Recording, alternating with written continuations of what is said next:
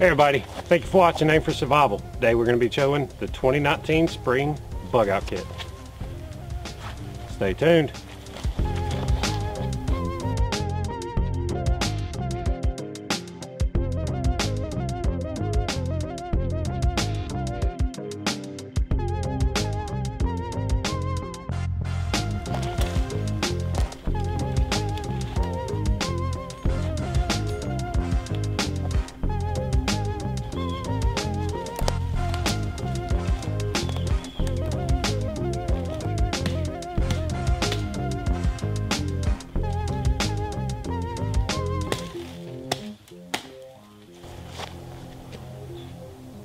Okay guys, this area looks pretty clear.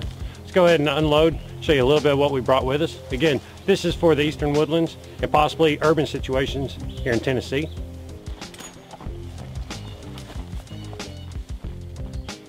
Again, this is for the spring 2019. I threw some stuff in here that I think you'll like. And the kit we're using, again, is the Wrascal Archer. This is about 30 liter dump pouch. Not exactly camouflaged, however it will not gain too much attention and it doesn't scream tactical. Okay, so looking here, we do have a small, very streamlined bag. Probably weighs about 15, maybe 20 pounds, somewhere thereabout. However, my goal is to keep it light, but keep it resourceful. On the outside of the pack, you notice we do have some gloves. We do have a small hip pouch. And I do have a knife on the outside. This here is a cold steel Bushman Bowie knife. It does have a hollow handle, would be perfect for a spear. Definitely in the wilderness you may need to keep a little distance between you and a game animal. And it does have a ferro rod. On the outside sides we do have two pockets here. On the first one I keep one of the most useful pieces of gear, your bandana.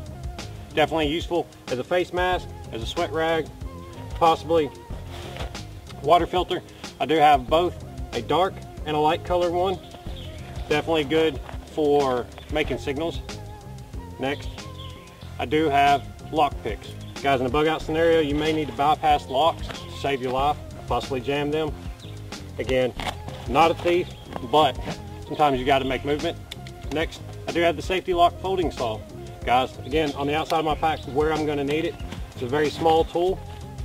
And there are other options available, guys. I realize this. This one fits. The small saws actually work very good for crafting. And I've got a backup, but we'll get there in a minute. And again, this is not a bushcraft kit, guys. This is a kit designed for hiking / survival. The reason being, the concepts in camping and survival are the same. You need to be able to eat and sleep comfortably anywhere you go. And the temperatures are changing here in Tennessee. We had snow this morning, a little bit of dusting. However, now it is approaching 80 degrees. So we need to be flexible. We need to keep it light so that we can keep moving. But going back to it not being a bushcraft bag, I do see the use for the bushcraft skills, the woodland skills, or as I like to call them, fieldcraft. However, to make up for that small saw, and just in case I'm in a long-term scenario, I do need a good saw for wood processing. This here is the Rat P. It is a neat little folding saw. You see we do have handles here. Two internal blades. We do have an aggressive wood saw and a plain hacksaw. And again, both these blades will be very useful in an emergency situation, possibly in the woods, making fire. However, what if you're in an urban scenario and you need to access water? You might not have that silcock key available. Possibly you can get under the house and you can cut away some of the primary water lines. With that said, you can get to your water. Now this saw, I have it bolted down correctly. I did with the wood saw. However, now we can buck up smaller pieces of wood, do it much more efficiently in the field. Also, we do have this one in case we need to access the plumbing water from under a building. Might not always have a silcock key available to you. On the outside, very important, probably should have talked about it first, I do have a very quick trauma kit. I do have a TK4 tourniquet. gloves, because you need to glove up. And just because it fits, I have a small rat style tourniquet as well. I do prefer the TK4s, however rat will do you just as good. This is an off-brand and it's for training purposes. Something else, this bag is for training, guys. This is for playing around with some of the gear. I've got my main kits, my main go-tos. However, there's no reason not to push our skills. Next, I do have duct tape, which goes in with the maxi pads. These work very good for improvising a trauma wound bandage. Again, it's very absorbent. And I do have antibacterial wet wipes, good for cleaning a wound, also for cleaning up after a bathroom. Again, if you're out in the woods long enough, you know what I mean.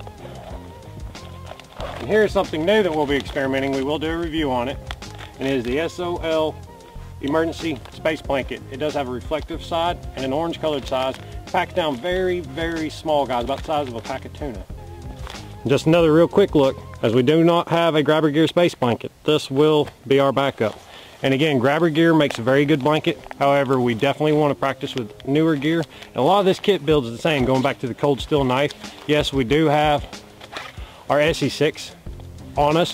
But if we get separated from our main blade, we may need our backup. If we just have the bag and run, well guys, we got the blades, we've got a little bit extra shelter. So again, we do have our cutting tools.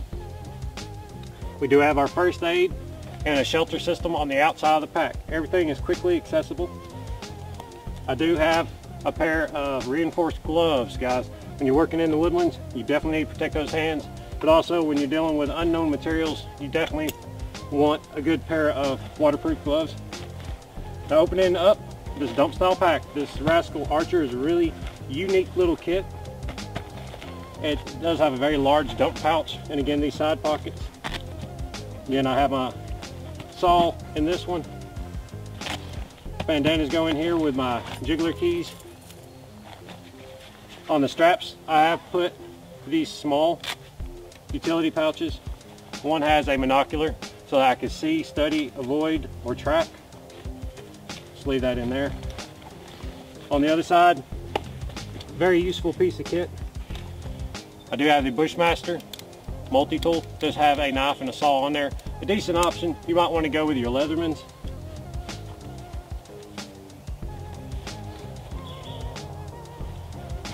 Now for the meat and potatoes of the kit, looking at this flap right here, I do have a flashlight with fresh batteries in it. It does work. It does have a high and a low mode. I do have a small improvised fire kit in case I need to make fire on the go. This is a 4-piece kit. We do have a easily visible lighter, a backup lighter which is tied off with tinder quicks.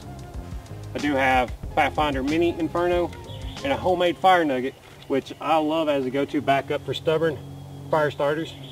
And again, need that lighter, guys. We have a ferro rod already, but you don't want to risk it. Next, just in case I do want to get found, I do have another one of the Trailblazer whistles. They do come in 3 packs. And that's all in the top flap here. If you noticed, it does have a really unique latching system here, set up parachute style, guys. Just with a quick tug, it's open. I like it. Breaking into this real quick, I do have a fleece blanket. I love fleece blanket. It definitely doubles as an extra piece of medical gear if you know how to improvise. Also a good warming layer. As you saw me walking around earlier, I do have the Olympic tool machete. This is a beast of a blade, guys. And if I don't have an axe, then I need a big blade. So, love that right there. Okay, y'all seen my Pathfinder canteen, and that's set up into a kit that is for hiking. Okay, my bottle carrier kit stays with my winter bug out bag. That is my go-to bag. And I have one on my work bag as well. However, in this kit, I do have a smaller canteen. First things first, coffee. Ain't no life without coffee, guys. Sometimes you need that little bit of extra energy. And definitely look in the descriptions for this canteen system. I'll tell you more about it later. However, it's real simple. I do have water packets in case I do have to drink filtered pond water. There's a little bit to go a long way. However, this is a real neat kidney style shaped canteen. Standard opening lid with a chain on there. That's an issue that we'll show you in another video how to fix. Again, we'll talk more about this canteen on a later date. It does have folding locking handle, which I've come to like. When you set it in the fire, it don't tip over as easy as a cup does. One drawback, this particular canteen does not yet have a lid, so I have aluminum foil to cover it, keep ash out of my water. Okay, so moving right down the line, I do have a small kit. Watch towards the end, I'll show what's inside here, you'll like that. It was a battle box tracking kit, hunting and trapping kit I should say. However, let's get back to the main part. We do have cordage. Again, we have a metal container, we have cordage, we have cutting tools, combustion device. So far, and including this, we have our 5 C's, guys. We really already do. But just in case, I do have the mil-spec adventure gear poncho. I really recommend this poncho, guys. For 30 bucks, it's only $10 more than your cheapy nylons. This will last you at least 5 or 6 years.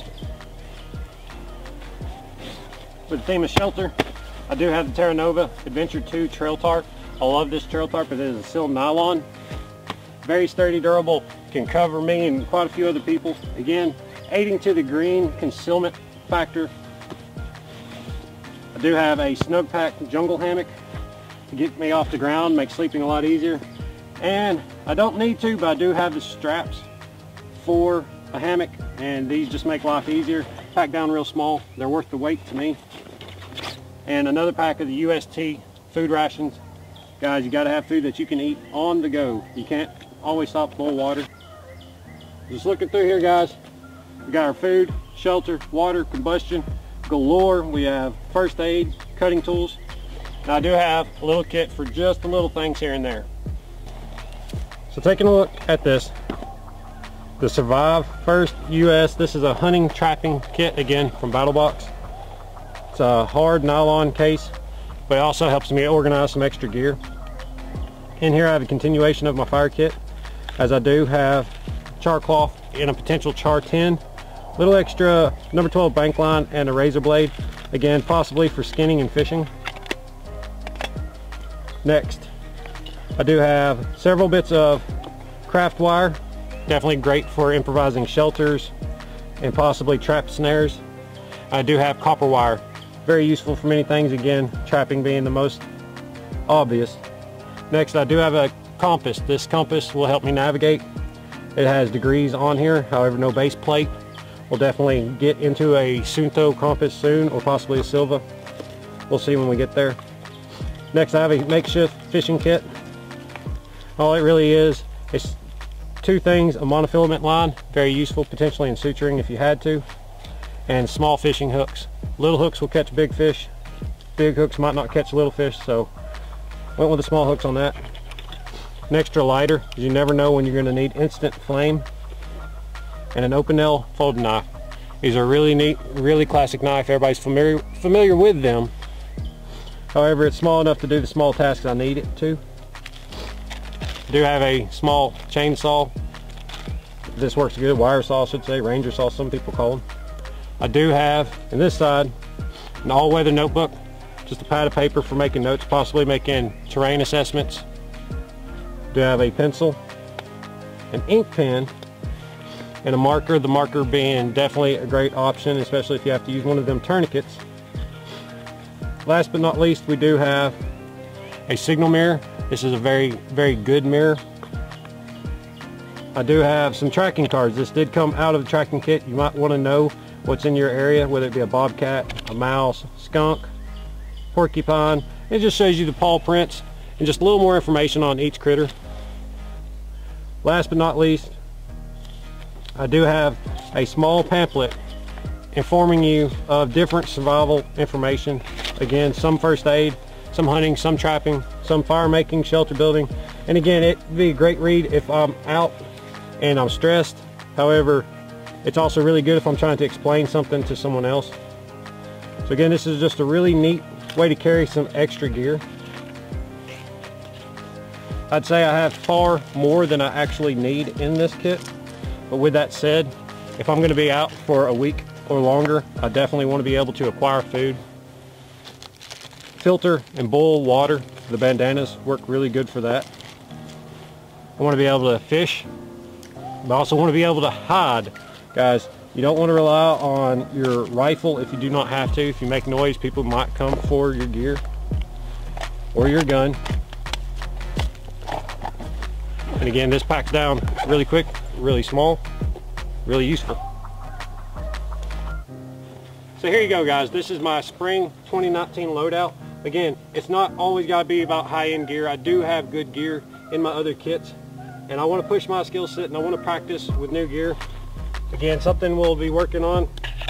We do have the Bushman Bowie. We'll be putting a small survival kit in the handle of this to see where it goes. We do have our trauma implements, gloves, absorbent materials, tourniquets. Guys, definitely want to up my game with a rat style tourniquet. I'm very good with the windlass style and the TK4 styles. However, there's always an opportunity to learn. I focused heavily on shelter, guys, shelter making and just instant shelters, whether it be the tarp, the poncho, the Mylar space blanket. We do have a lot of conditions here in Tennessee, so for me, I have to be ready, and I don't want to carry 500 pounds on my back. So that said, guys, it's just been a real quick look at what's to come on the channel. If you haven't already, smash that like button, comment down below, subscribe, and as always, when you aim for survival, don't miss.